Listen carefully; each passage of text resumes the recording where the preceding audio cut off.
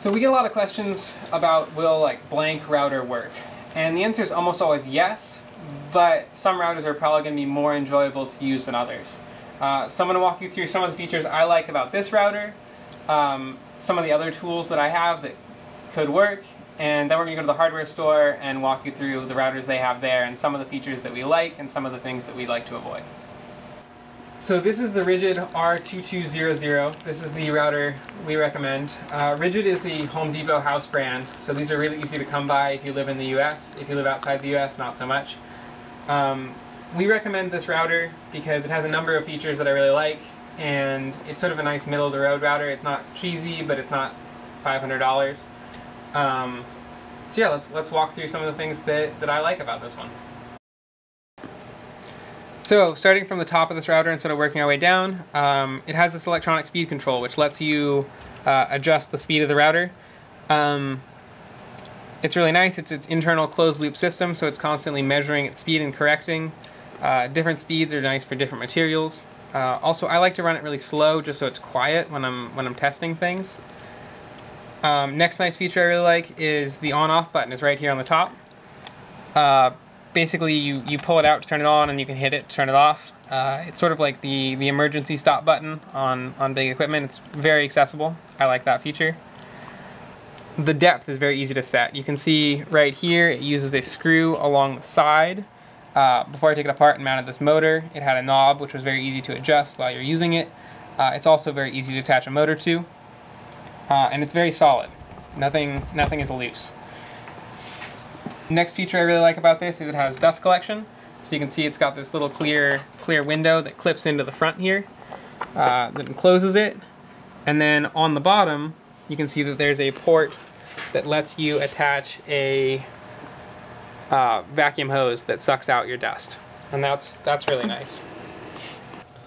This side clasp that lets you set whether the router is held in place or not is nice. It also has a bolt on the end that lets you set how much tension the router is held with, which is really nice.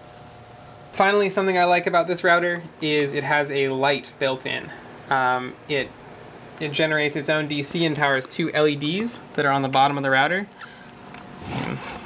Pull it out and show you those guys. So that's these two little LEDs right here. And that's nice because you can see what you're working on. It could be a little bit dark in there otherwise, and it's nice to be able to see what you're cutting.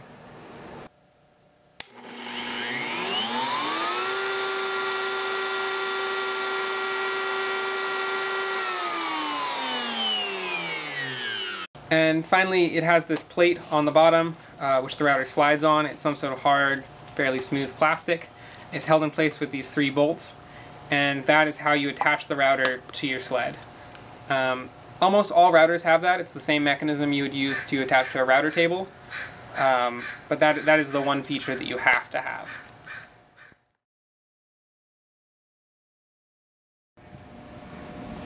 So this is the first router that I used when I was building the prototypes. It's a Sears Model 315. I think it belonged to my grandfather or something. I just sort of had it always. It's not a great choice, but it works. And if you already have a router like this, I highly recommend just using it. There's no reason to buy a new one. And if you use the one you have, you can get sort of a sense of what you're looking for in a router when you go to buy one. So let me just go over some of the things that are good about this and some of the things that aren't great about it. What's good about this is it has a removable base plate, so you can mount it. It works. Those are sort of the good things. Things that I didn't like so much about this one are the depth adjustment is this knob on the top, which you can see I'm just turning it and nothing is happening. So it's not great. Also, to set the depth, you use this bolt that you tighten on the side, and when you've loosened it, the whole thing is incredibly floppy. Also, the on-off switch is a trigger here, which when you have it mounted like this is a little bit hard to reach. There's no dust collection and no speed control. So it's, but it works. At the end of the day, like, this works. So this is a rotozip saw. It's not actually a router at all. This isn't really something I would recommend for this kind of application.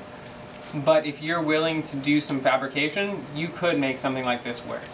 And we're trying to foster a community of people who, you know, are here to share ideas and find new uses for their Maslow machines. So just wanted to talk about it. Some advantages to this thing: it's got a nice on-off switch right at the top. It's a nice tool. I mean, it cuts through wood great. Some drawbacks are it doesn't have a base plate. A router base plate is really meant to slide along the wood, whereas this is clearly not. So you'd have to make that yourself. It also doesn't really have any depth adjustment. It has this little tiny plate that moves up and down, but that's really not going to work. So you're going to have to come up with some sort of mounting mechanism that moves your saw in and out. If that's the kind of road you want to go down, we encourage you to talk about it in the forums and chat with everyone. I think that we're really trying to create a community of people who are sharing ideas, and so please join that.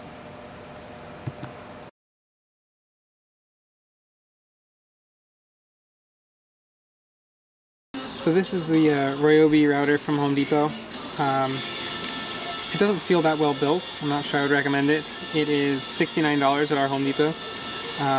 Basically the power switch is on the side here, which is going to be okay. You get the same side adjustment mechanism, which is pretty good, and you get a clasp to lock and unlock it, which is nice because that's adjustable. You also get a dust collection system with this one, and a 1/4-inch collet instead of a 1/2-inch collet, and it has lights again. This plate that it slides on is there. You can use it. It feels a little bit cheesy also, maybe not quite as well built, but this router would work. So this is a Bosch router from Home Depot. To turn it on and off, there's not a switch on the top. It has a trigger on the handle here, so you can push the trigger in and lock it to keep it on. That would work, but it's a little bit less convenient. It also has a speed control dial up here, and then it uses the same side adjustment mechanism, which would be pretty convenient, and a lock, which is not adjustable in terms of how much force, but that's alright. It also includes LEDs on the bottom, which will light while you're cutting. The plate that it mounts to isn't here on the store model, but it has the same style of mounting plate, so that would be okay. So this router would work fine. So this is a Porter cable router, and it's fairly similar. It's got a power switch on the side here. That's good. Something that's going to be an issue with this router is that to raise and lower it, you actually spin the entire router. You could do that if you wanted to, but it's going to be a little bit inconvenient, I think. I would prefer not to have this style of adjustment. It's going to be very difficult to automate if you wanted to add an automated Z-axis, and the whole power cable twists with it as well. Other than that, it's fairly similar. Has a standard base plate. This one does not have LEDs that light up while you're cutting, and it's not variable speed.